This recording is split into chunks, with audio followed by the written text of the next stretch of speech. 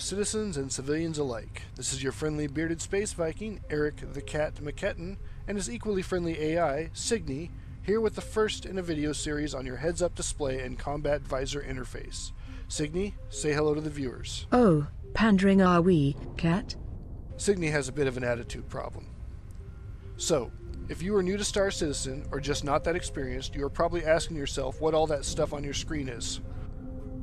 Fortunately, most of it is self-explanatory, and all of it is, at least somewhat, placed sensibly and easy to understand with a little explanation and practice. As always, I will be using the Aegis Gladius for my instructional videos. The Gladius has classic spaceship and airplane lines, a shape that all should be familiar with, and it features the high-contrast, green-colored heads-up display of the Aegis line of ships that makes it easier to see what is going on.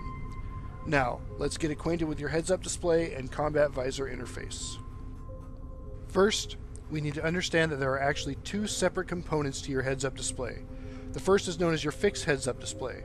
Fortunately for us, the fixed HUD appears to be the least likely to go offline due to bugs or damage. It is projected by your ship itself and appears in the center of your screen.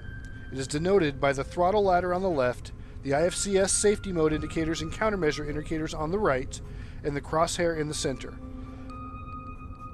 But that doesn't explain all that information on the left and right side of your screen, does it?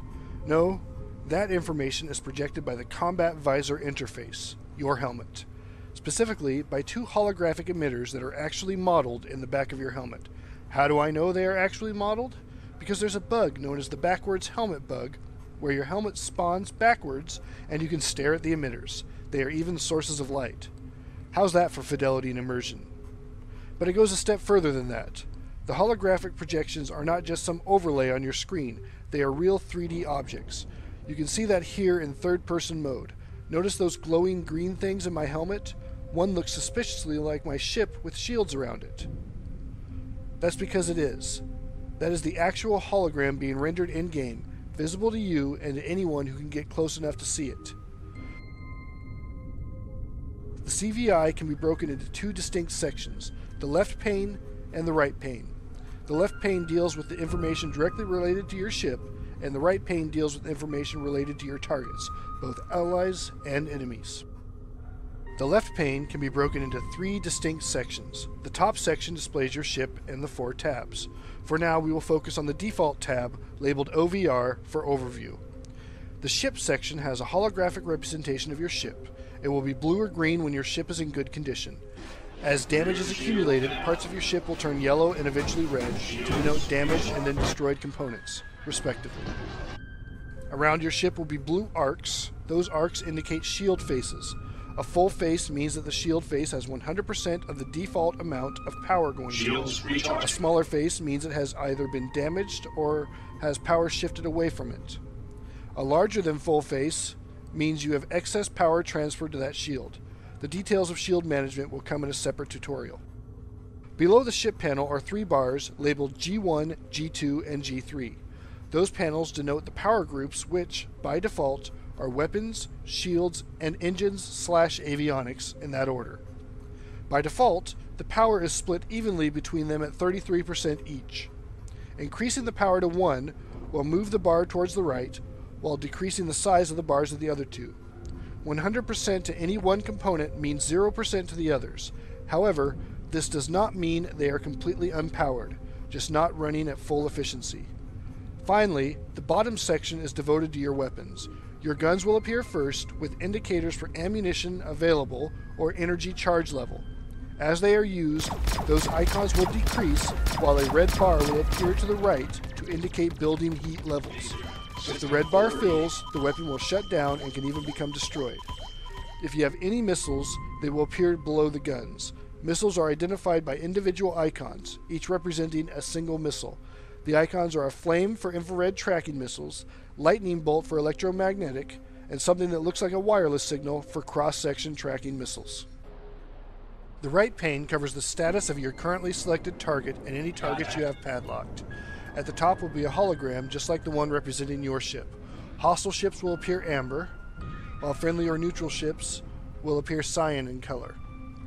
Below the target ship hologram is a status bar that lists distance to target in meters and the target's name.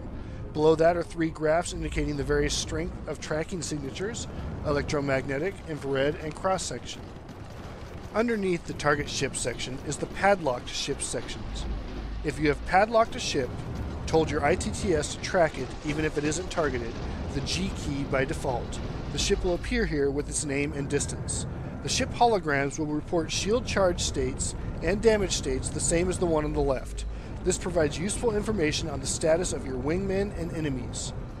Furthermore, it is worth noting that the orientations of the target holograms are a real-time representation of the target's heading and bearing relative to the direction you are facing. For example, if the nose of the hologram is pointed at your face and the target is in front of you, then the target is facing you. If it is pointed away, the target is facing away. Bear in mind this effect is mirrored if the target is behind you. Ergo, if the target is behind you and the nose is pointed away from your face, then the target is facing you. Or, to be blunt, the business end of that ship is looking at your succulent backside like a bearded Space-Viking looks at a mug full of mead. The fixed HUD displays information considered critical for basic flight: your thrust, velocity, throttle setting, fuel status, flight and safety modes, and countermeasure levels. On the top left of the fixed HUD is your fuel indicator. Fuel is consumed by using boost and replenished over time. Recharging can be somewhat accelerated by increasing power to engines. To the left of that, and running from the top to the bottom of the fixed HUD, is the velocity ladder. The velocity ladder is an animated display that indicates how you are currently accelerating or decelerating. Sliding up is accelerating forward, back is decelerating or accelerating backwards. The number at the center of the ladder on the left indicates your current velocity. The number on the right indicates your throttle level. The thrust indicator below the ladder reads out in kilonewtons and represents all of the thrust currently output by your ship, not just the thrust pushing you in your current direction. As your IFCS, Intelligent Flight Control System, is constantly firing various thrusters to keep you stable, there will almost always be more thrust output than what is propelling you in the direction of travel.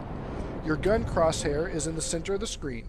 If you use a fixed firing mode or fixed weapons, this will be your aim point, as opposed to the line of sight marker used by gimbaled weapons and look-ahead mode.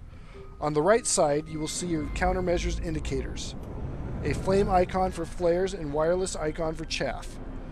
Your currently selected countermeasure is highlighted. Below that are the indicators for your various flight mode toggles.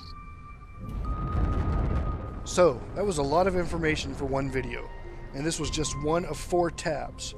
Fortunately, those other tabs are only on the left pane, so there is that, and we won't be covering them now. Those are for the advanced HUD videos, covering energy management, shield management, and your ship's signatures. As always, I highly recommend you hop into your ship in free flight mode and just explore it. Learn the controls, learn the displays, and when you feel you are comfortable, take the next step and plunge into Vandal Swarm before attempting PvP. Until next time, citizens, see you in the verse.